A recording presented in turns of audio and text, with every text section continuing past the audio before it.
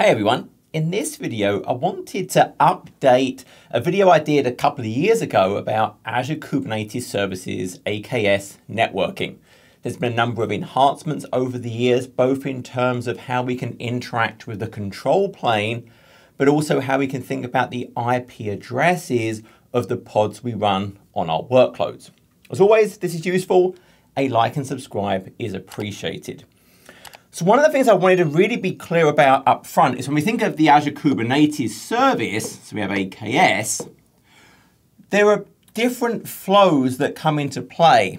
I can think about, well, there's the control plane, which is really focused around that API server. That's the bit we interact with. I can think about, then we have the nodes, and obviously on the nodes we have multiple pods. And then we also expose services outside of the cluster. So if I think about the types of communications we have, well, there are communications to and from the control plane. Maybe I'm using the kubectl. Maybe I'm using the Azure portal. But then also there's communication between the nodes, the pods, the services, and that control plane. So I can think about control plane traffic. Then I can think about, well, we also have that east-west traffic between the pods in the same cluster. So we think of that as east-west because it's going that horizontal. So we have that type of traffic.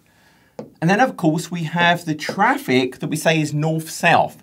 So north-south would be, hey, from the various workloads, the ingress, egress services, as part of our cluster, we have that north-south traffic, so into and out of the cluster. So we really have those three different types of traffic. And the key part we think about is that these are all independent of each other. Now, there are exceptions to that, but for the most part, they're independent. The API server connectivity is independent of the networking stack of the pods, which is independent of any north-south ingress, egress type traffic. So when I talk about the options available, except for a very few exceptions, for example, if I think of App Gateway, there's some challenges with that with a certain type of ingress when I have the overlay networking today. But apart from those few exceptions, they're all independent of one another. So let's break these types of traffic down and see what's really changed. We'll start with the control plane. So I think of this control plane, and we'll go into a bit more detail about that. So on the control plane, as I mentioned, there are different types of services that make up the control plane. Now, the key part with Azure Kubernetes, this is a fully managed service. I'm not really doing anything related to these services. And if I think about the services, there's things like various controllers. And there are multiple different controllers in the environment. There's controllers related to nodes, to jobs, to endpoints, to service accounts and tokens. They look at things like, hey, is a node down? As a job had a failure. But these just run as part of that managed control plane. Then we have the scheduler. The scheduler is saying, hey, look, there's some new pods. I need to get them running on some nodes. So the scheduler is part of that process. There's the etcd database. So the etcd database is that key value persistent store of the configuration of the environment. Then the really important one when we think about communications is the API server. And the API server is the only component that exposes a remote service. It's communicated to and from things like the kubelets that run on the nodes, kube proxy. If I'm running commands, I'm talking kubectl, I'm talking to that API server. So it's this component that we really focus on when we think about control plane interactions. Now, if we're thinking about those interactions, let's add in the idea of, well, hey, I have a virtual network. So in Azure, when I think about networking, that virtual network has a certain IP space. So we have a certain CIDR range, which has a finite size that I define based on what's available in my environment. And if I think about that breakdown, well, we break this down into subnets. So for example, I'll just for now draw a subnet 1. And then in that subnet, we have various things. For example, I have a node. So we have a particular node from our cluster, and that node runs various things. Obviously, it runs pods. We're used to those ideas. But we also have things like the kubelet. Sorry, so I just got this watch and I had Siri turned on. I've turned it off now. So we have things like the kubelet. We have things like the kube proxy. And those are key components within our node that are going to go and talk to that API server. So how do we talk to that API server? So the first option, and this is really the default, well, is that API server has a public endpoint.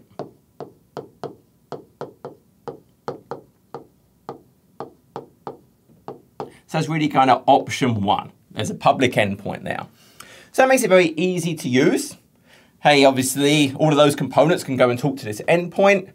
I externally can run kubectl. I can use the Azure portal from anywhere, and I can just get to that public endpoint.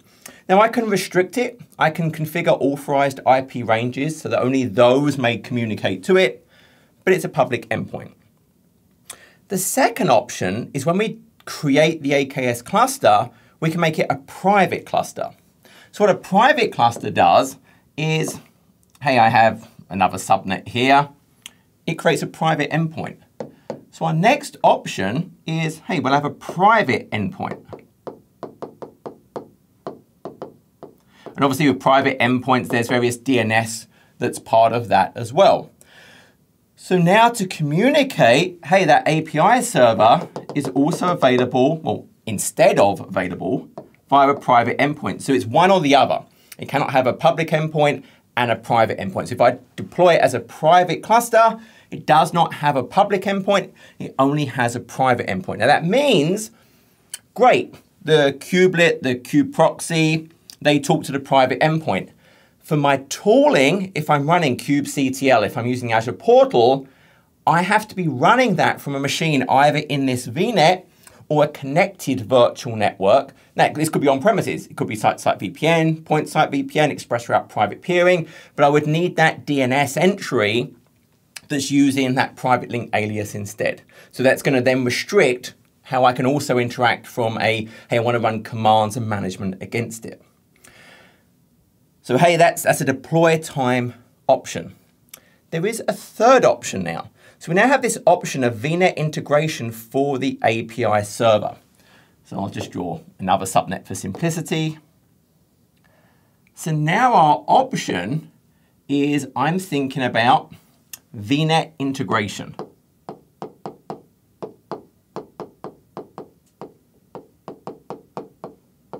This is our option 3.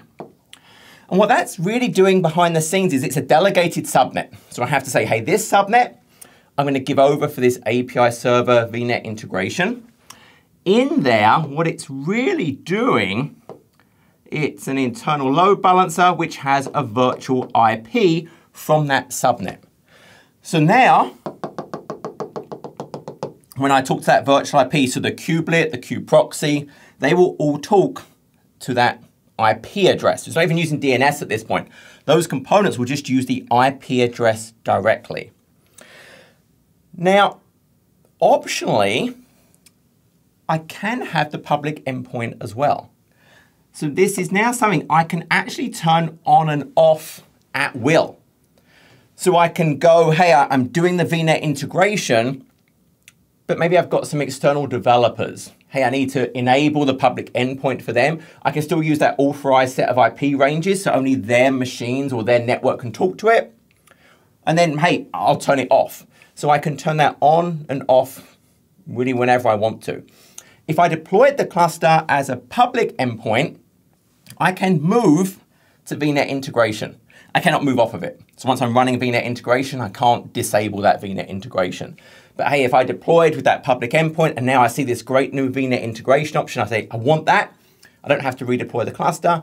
I can migrate to this and then optionally disable or enable that public endpoint. So I have that choice available to me.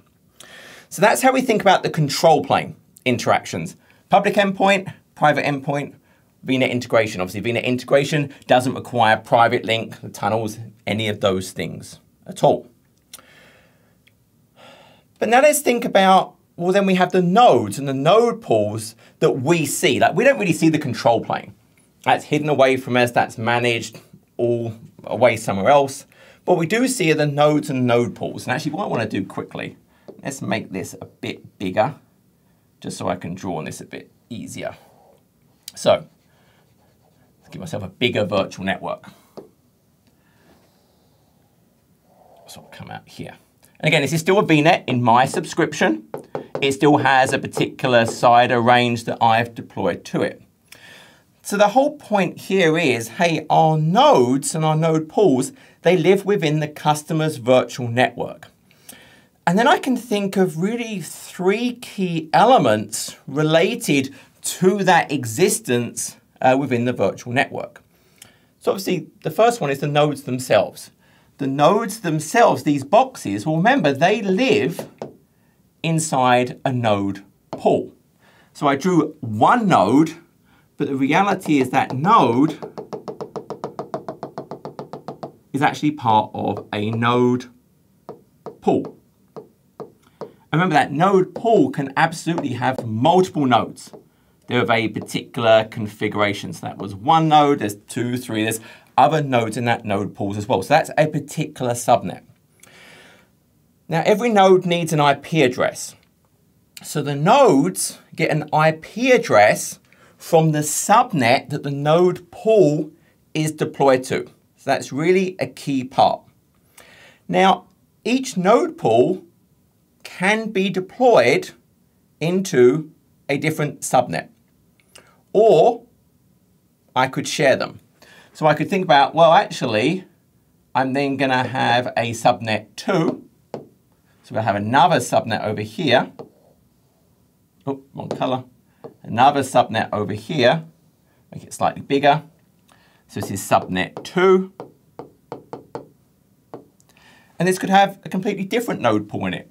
So hey, I've got node pool 2. So node pool 2, and node pool 2 has its sets of nodes. Now these are all part of the same cluster. So if I think about it from an AKS perspective, these are all one cluster instance. So it's one AKS instance that I'm really thinking about here. So we have node pool 2. That could be in a different subnet from this other node pool that's part of the same cluster. Or I can have multiple node pools. This is node pool 3 sharing a subnet. So the whole key point is the nodes, they're getting an IP address from this subnet. That's really the whole point of this. So node pools can share a subnet, or I can put node pools in their own subnets. It's my decision. When I deploy the node pool, one of my configurations is, hey, what subnet should this new node pool be created in? So that's all of the different network modes we're going to talk about. So we're going to talk about some different network plugins for the pods themselves. Doesn't affect the node pools themselves and how the nodes, those basically the VMs, get their IP addresses. Now a question may come up, well, what about if I have multiple AKS clusters? Could multiple AKS clusters share a subnet? And then it really does vary based on what is our network plugin model. Like Kubenet, you can't share. If I'm using Azure CNI, for the most part, yes, including dynamic. But if I'm using the new Azure CNI overlay mode, which we're going to talk about, no, I can't share. And typically, you probably don't share a subnet very much with multiple AKS clusters, but technically, for that Azure CNI, you could if you really, really wanted to. So that was the node pools. But then remember, in addition to the nodes, obviously they need to get IP addresses, we can then also think about, we have services like those ingress, egress. So I have to configure a subnet for the ingress, egress as well. If I think like an internal load balancer, well, that ingress, egress could share a subnet, or once again, as part of the configuration, I could actually say, hey, maybe we've got a subnet 3. Actually, my ingress, egress, I'm going to put in this subnet. So then my internal load balancer, for example, it's going to go and get its IP address, its virtual IP, from where I've defined that service. So I have a lot of options around those elements. So I create multiple node pools. Hey, the node pools have the nodes in them. The nodes need an IP address. That's really that virtual machine in the virtual machine scale sets that powers this. They can share, they can have their own. Then I have the ingress, egress services. Hey, I could, once again, I could use the same subnet as my nodes if I wanted to, or once again, I could think about, no, I want them to have their own. So that's available to me. And that's even shown in the documentation. So if we jump over super fast for a second, if we look at the Azure Load Balancer documentation, it says, I think it's like the second point, yeah. Hey, load balancer, we name the subnet. So we specify the subnet for those internal load balancers. So if I don't configure it, then it will just use that of the node pool. But if I do configure it, then yes, it can absolutely be different. So I have that choice as part of it. So that's two of those three things I talked about. The nodes and the node pools, and then the ingress, egress services. They obviously have to go somewhere as well. Then we have the pods. When we kind of drew that over here, we have these pods that host the containers that really run our workload, that we've created those images in our container registries and we're running those microservices. Well, they need IP addresses as well. And when we think about the nodes and the ingress, egress services, I don't know why I wrote G on that. That really should, but that really should be an E, I suppose. For those ingress, egress, those are going to get an IP address from the virtual network. Things can be a little bit different when I think about the pods themselves. Because remember, whereas nodes, we may have very big numbers of nodes, maybe even we have thousands of nodes. But if I think about things like the pods, well, we might have a couple of hundred pods per node. So that pales into consideration the number of IPs that I need for nodes compared to the number of IPs I'm going to need for the pods themselves. And in those very large scales, I may be IP constrained in my virtual network. The actual usable routable IP space I have, I just can't handle the number of pods I want to run. So we have a number of different options when I think about those pods and how they're going to get their IP addresses. And that's what I want to spend a bit of time on now. Now, Kubernetes itself does not have a native network plugin. Instead, when we deploy the cluster, we specify what is the network plugin we want to use for our AKS cluster. So let's give ourselves a bit of space for a second. So when I think about my AKS deployment, one of the options I can do at deployment time is Kubenet.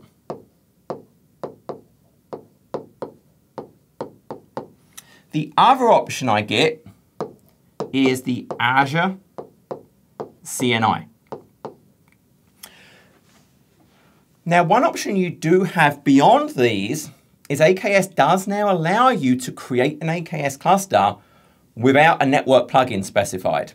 What that lets you do is then you can bring your own. So I create the cluster and then I go and add the network plugin. So maybe that's better for me so I can get better consistency maybe with what I'm doing on premises, for example. So I do have flexibility beyond these, but these are really the two I'm going to focus on as part of this talk.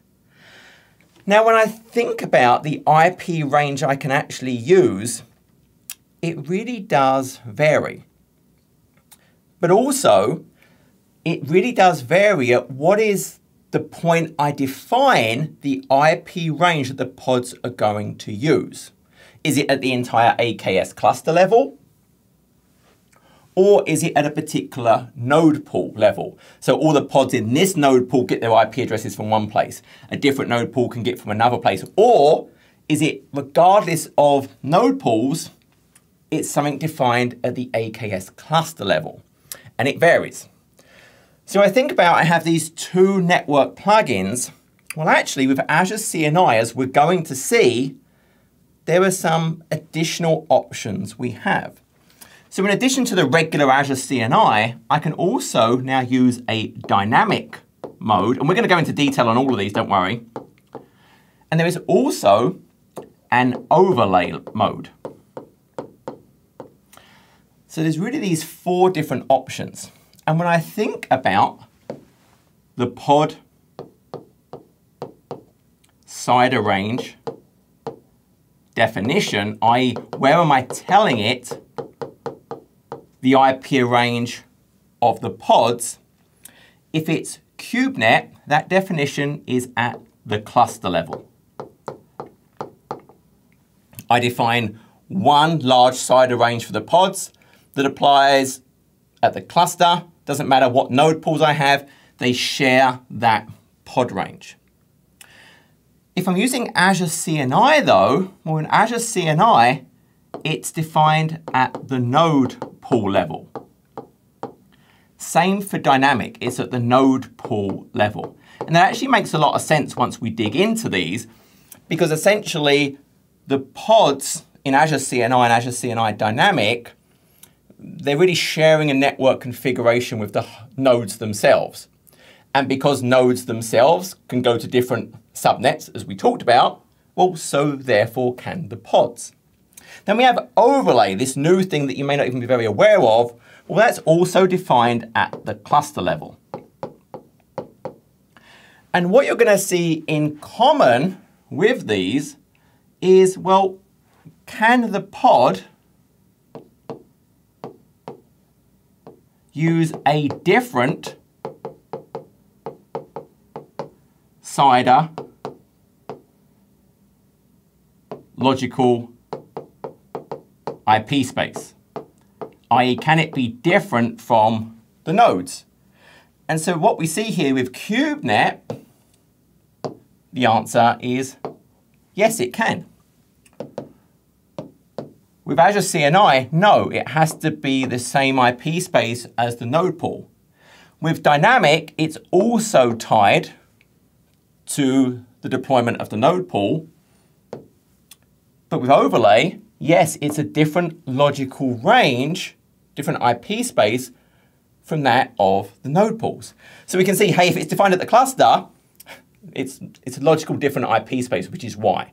So when it's a different logical IP space, so for Kubenet and this new Azure CNI overlay mode, it's different IP space from the underlying nodes in the node pool, and I define it at the cluster. So the cluster has an IP range defined for the pods, everything within that cluster.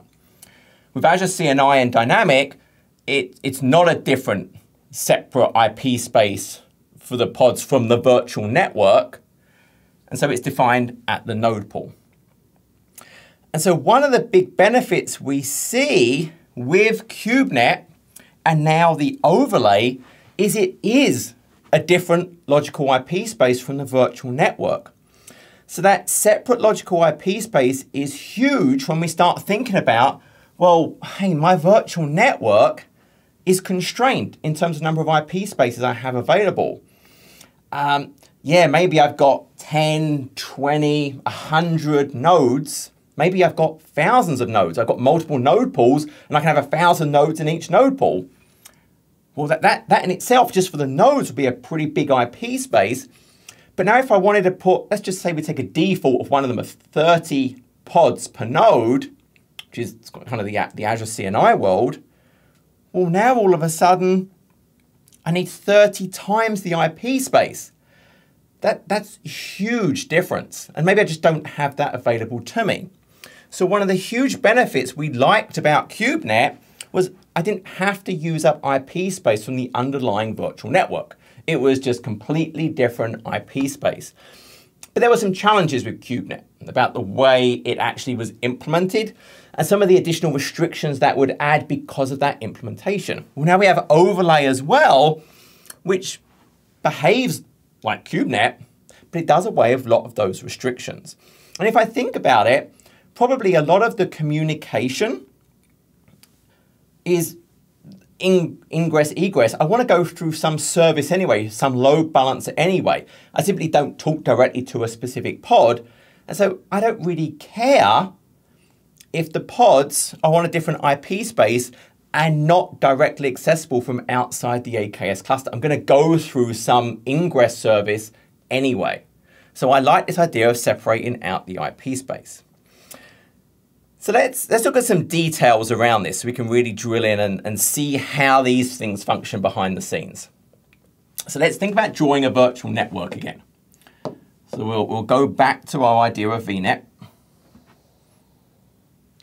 And I'm not drawing a whole lot of detail about multiple node pools or anything like that, but realize again, I could have multiple node pools, I could have lots of nodes.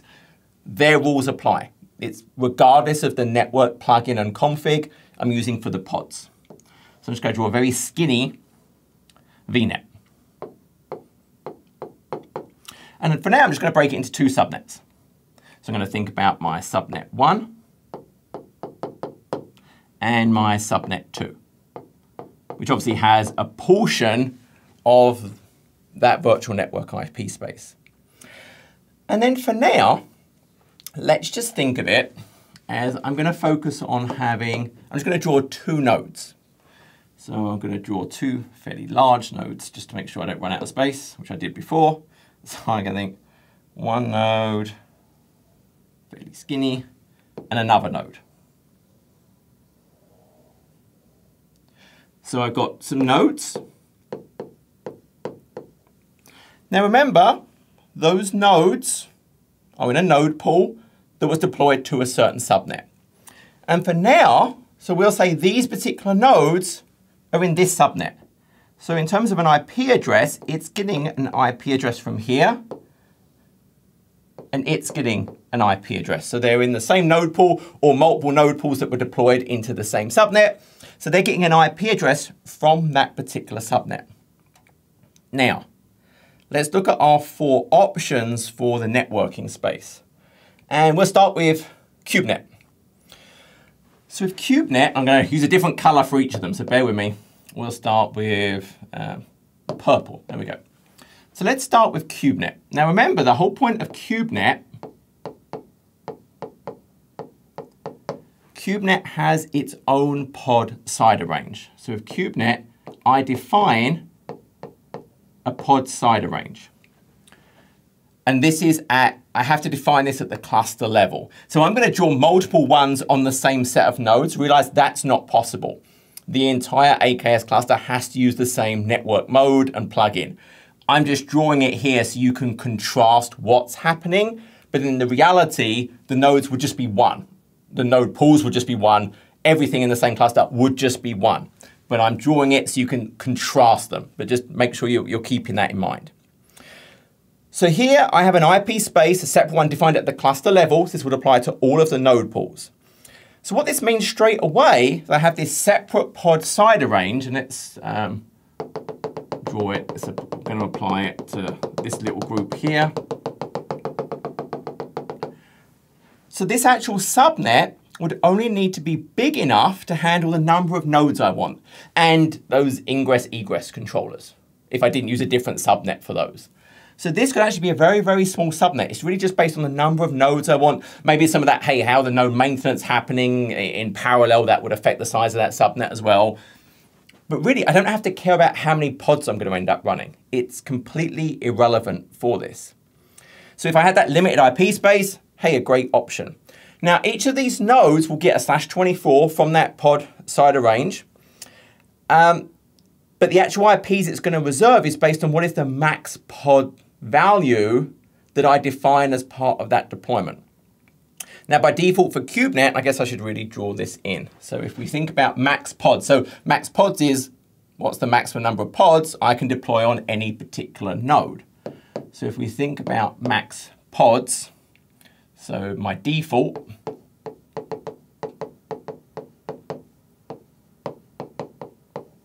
max pods. And there's also a maximum, a max pods. And actually the max pods is always the same. If I try and do it, it's always 250. So regardless of the model, the plugin I'm using, it's always 250. Now the default for Kubenet is 110. Again, I can change that, but that's the default. If I don't do anything else, the maximum number is going to be 110. So now I go and create pods. So hey, there's a pod here.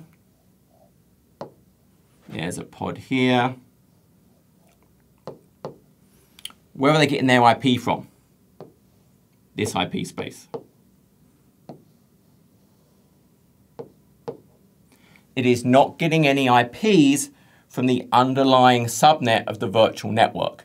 I defined this completely different IP space as part of the cluster deployment. When I create the pods, they get it from here. So this could be a huge potential space. So I could have loads of number of nodes, but the maximum number obviously per node is still 250. That's just a max as part of AKS.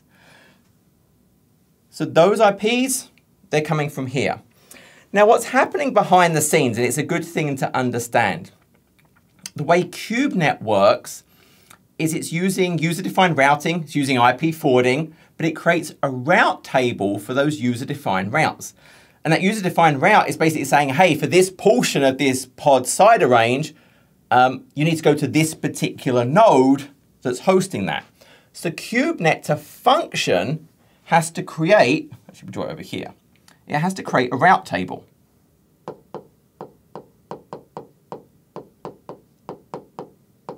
And that route table has to get linked to the subnet. So that's the way it's working behind the scenes. Now, as part of this, every time I make a change, this is an Azure Resource Manager change. This is ARM. So ARM has to make these updates for me. So that can potentially get throttled. That may make it hard to manage in a very large environment when I have these various routing tables for my environment. One, I don't know if it's a nice trick, this routing table, technically I could link to other subnets. So then things in those other subnets could also directly address the pod's IP address because now it knows how to get to that IP space. But it's working via this route table. But a route table has a max of 400 routes. So I can only have 400 nodes maximum. If I'm using dual stack, so if I'm using IPv4 CIDR range down here, so you think, okay, IPv4, it's the CIDR range, I have to have that. Optionally, I can add IPv6. Well, now there's 2 IP spaces.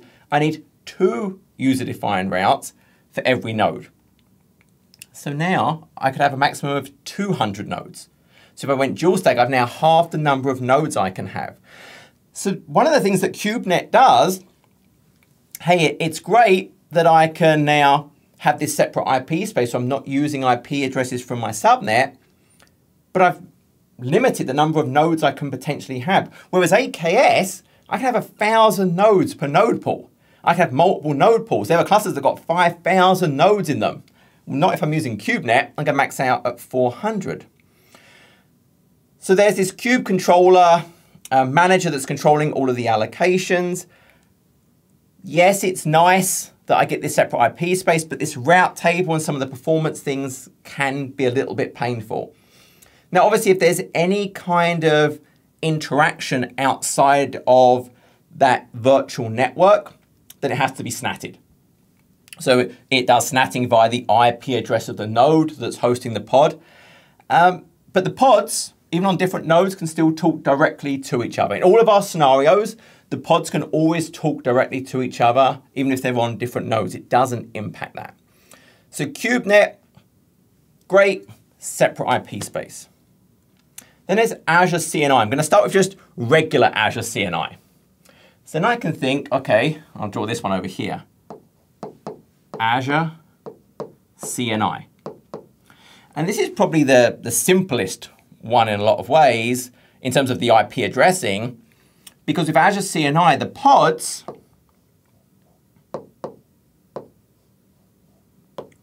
well, they get an IP address from the subnet of the node. So it's there. Now, the reality of the way this actually works is those IPs are pre-allocated per node. So if I actually went and looked at my virtual network and my subnets, if I created Azure CNI, and I just, again, if I've got pods on these ones as well, and I left it at all of the defaults, because the defaults over here with Azure CNI, the max pods are 30. So what you would actually see happen with Azure CNI is it pre-allocates all of the IP addresses. So you'd actually see a whole bunch of IP addresses. I'm not going to draw 30 because, well, let's face it, I'm lazy. But you would see a number of IP addresses pre-allocated based on max pods. So it's using all that space up in advance. And then as I create the pods, hey, it uses one of those pre-allocated IPs to give to the Azure CNI. Now this does mean, hey, the pods have a direct IP address on the virtual network. So it's now super easy to directly talk to any specific pod. But again, in most environments with AKS, I don't talk to a specific pod. There are some exceptions to that. Most of the times we're going to talk to some Ingress controller. Could be Nginx, could be App Gateway, it could be an internal load balancer. There are different options for this. So I don't actually care that much about talking directly to the IP addresses. What I actually probably talking to is that Ingress egress service, which remember, that could be public facing, so it gets public IP, or it could be internal, it gets an IP address from the subnet I specify for that configuration. But the whole point here is Azure CNI, the pods just get an IP address from the subnet of the node pool. Now, there was a newer version of this because it was challenging. Hey, I've got this max pods thing, it has to pre-allocate.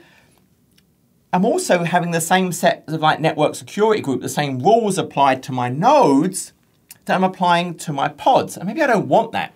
I want to be able to have different rules, NSGs applied to the nodes compared to the workloads within them.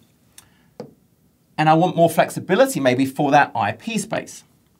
So then there was Azure CNI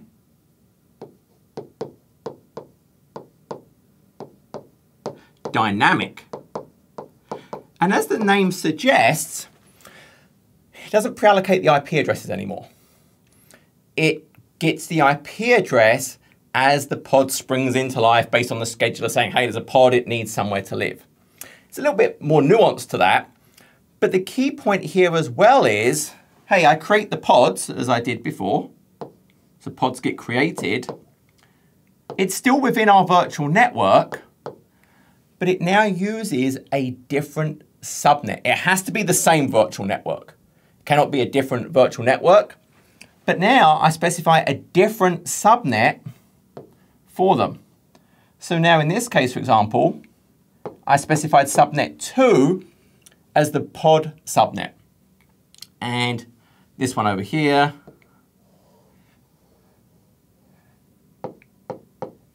goes over there. So with dynamic mode, it doesn't pre-allocate all the IPs from the subnet based on the max pods. Now here, because it's dynamic, its actual default is 250. Same as the max, because it doesn't care. It's like, hey, I'm specifying a subnet, my default, go nuts. It's 250.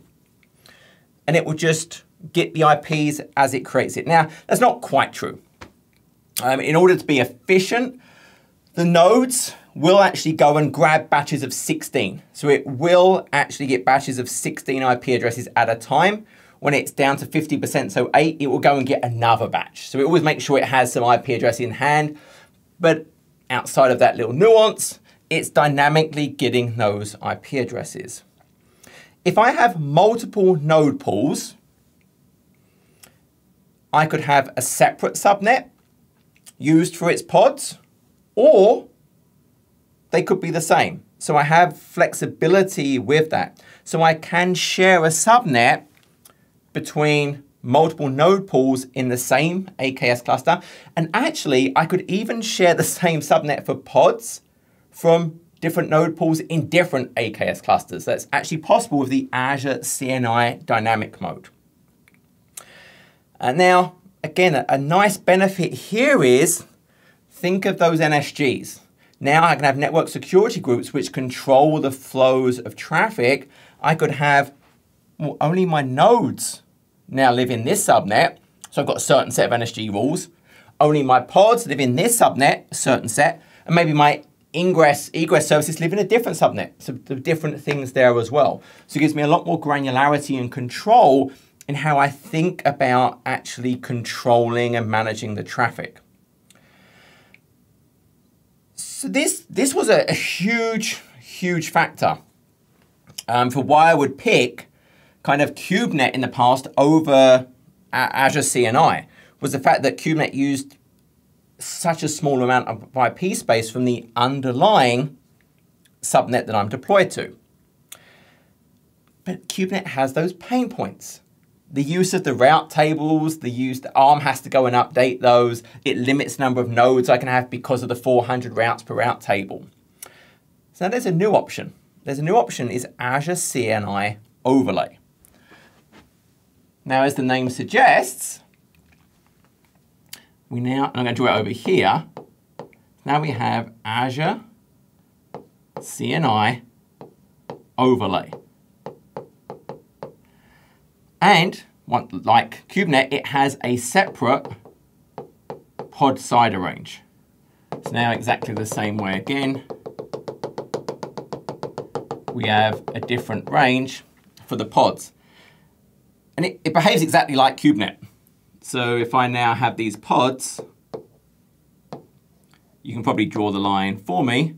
It's going to get the IP address from that cluster assigned pod side. Remember, this is not the node pool. It's getting it from this separate CIDR range I defined for Azure CNI overlay. And that actually has a default max of 30. Again, all of them, I can set the max pods to 250 if I wanted to, but its default number is 30. The way this works behind the scenes is, again, at the cluster level, I define my pod CIDR range for the overlay. Each node gets a /24. It's a fixed size, I can't change it. It gets a /24 from that pod CIDR. So I need to make sure that pod CIDR range I define at the cluster level is big enough based on how many nodes I want. So obviously if I was going to have like 250 nodes in an AKS cluster, really I need a /16 as part of that pod CIDR space, that each one of them can have a /24. So you get the idea. Based on how many nodes I want, I may have to have a very, very big pod CIDR range. Once again, all of the pods can talk to each other, just like every one of these 4 different models. The pods can always talk to each other. But it's not using a route table. I have nothing more to draw on my VNet. It's using an internal construct called a routing domain. So that's programmed via the network control plane, not ARM, not the resource provider. So it's a lot faster. I would see the effective routes if I went and looked at the NIC. So the NIC would show me this plumbing that it's doing. So if I looked at the NIC of the node, I would see these effective routes that's showing me this other IP space. It's like 1/10 of a second when I make changes to this. It's super fast. I can have tens of thousands of routes as part of a routing domain. So this limitation of Kubenet disappears. I can have a 5,000 node cluster using this Azure CNI overlay. So this really does go up to really whatever I want to do. Now the node will take the first IP, the .1, and then the pods .2 and above. Now, it's not using a route table. And remember I talked about, hey, I have the control plane traffic, I have that east-west pod-to-pod traffic, and I have that north-south traffic, and what I configure doesn't interact or impact at all. And remember I said there were a few exceptions. This is an exception. So the pods cannot be communicated to directly from anything outside of that cluster because it's not using a route table. So App Gateway breaks today with this. So I cannot use App Gateway with this Azure CNI overlay because App Gateway, the way it works, actually it communicates to the pods and it can't. So realize today there is a nuance around that exception. I couldn't use App Gateway with this. And really the simplest way to think about Azure CNI overlay, it's Kubenet without route tables. I mean, it's behaving it exactly the same way, but I mean, it's faster because it's not using ARM updates. It's far more scalable, but in terms of what it's doing, hey, they look really, really similar because on the surface, it's really, really similar. It's just under the covers, it's completely different how it's actually implemented. And once again, like Kubenet, if I want to talk outside the cluster, then it's using SNAT. It's snatting via the IP address of the node. And I think sometimes SNAT gets a bad rep. People talk about the performance implication. For most customers, if they are seeing a performance difference, it's a measurement error. It's actually very uncommon that would really have any kind of impact. And so we can actually have a super quick look at this. So let's go over here. Let me just reconnect into this. So I have an overlay deployed because I just thought it might be fun because maybe most people have not seen an overlay. So we'll start with the virtual network. So it is deployed to West Central right now because at the time of recording, it's in preview and it's only in West Central because West Central is the first region AKS deploys things to. I have my address space, so it's 10.2. I have one subnet for my nodes. And what we'll see on connected devices, I'm only using 4 IP addresses, one for each node, and then one for an internal load balancer. So I specified the same subnet for both my nodes and my ingress egress. So I'm using 4 IP addresses from the underlying network. And that's kind of an important thing. Also, while I'm here, to save me having to come back to this, if I look at my node, you'll notice I have no route table. So there's no funny business going on the network itself. If I now go and look at my overlay cluster, so what we'll see is what's actually nice to look at is if we go over here and look at the JSON view, make sure you've seen that, and I'm going to change it to the latest version of the API. If we scroll down, actually to find the right things, because the portal, because this is in preview, doesn't really understand or show everything that I want to show you. But the key part here, the network plugin is Azure, and my plugin mode is overlay. So I'm using the overlay mode. And then we can see I've got a completely separate pod side arrange. So it's Azure CNI, but it's using a separate pod side arrange. That's really kind of the important thing as part of this. And so if you actually go and look at this, you can see I've got workloads deployed. So you can see I've got my 3 nodes. And if I look at my pods, now there's a few things that we use the service IP space, but look at the pods. The pods, 192.168. A couple of them hook into the IP of the node itself. But then most of my workloads you'll see, yep, it's getting it all from that pod side range. And based on the node it's on, you'll see it's either a .3, a .2, or a .1. Remember I said each node gets a /24. So if we actually, I don't know if we could expand that out, but you'll see based on the node, it's either on node 1, node 2, or node 3. So it's completely separate from that IP space of the subnet itself. So that's really the key goal. And I just wanted to show that super quick just so it's clear and seeing that in action that I am using a completely different CIDR range for the pods. And so the impact on my actual virtual network is almost non-existent. There's almost nothing being used other than nodes and that one internal load balancer I have. So this ability to separate out but not introduce limitations that we had here is really fantastic. Now, all that said, there may still be times where I do want the pods to have directly accessible IP addresses. There are some benefits. Maybe I don't want SNAP. I don't want SNAP in the virtual network or beyond. I want to be able to maybe maintain the pod source IP all the way through to the destination. That might be a requirement I have, or I can do that with Azure CNI and Azure CNI Dynamic. Certain workloads and frameworks want to talk to the pod directly. Maybe it's a pod-to-pod state replication, maybe over multiple clusters. Hey, if the pod needs a directly accessible IP address, Azure CNI or Azure CNI does that. If I want to be aware of the pod IP outside the cluster for security, hey, then Azure CNI is probably what I'm going to do. But in most environments, that's not a requirement. As we talked about, most of the time I'm actually coming into and out of the cluster via some Ingress controller. Yes, the pods need to talk to each other directly, and I can always do that with all of those different models I can do, but now I can be far more efficient with that IP space from my actual virtual network. So the whole point of this is, and hopefully this sort of clarified sort of the state of the union where we are. Hey, my node pools and the nodes within them are always going to get an IP address from the subnet, but different node pools can be deployed to different subnets. My ingress egress can use the same subnet or different subnets. My control plane, I imagine the vnet integration will become the popular one once it's fully GA. For now, I think a lot of customers use private endpoints, so it's not publicly accessible, but the big benefit of that vnet integration is I can turn the public on or off at will, and I can still use those authorized IP ranges to talk to it.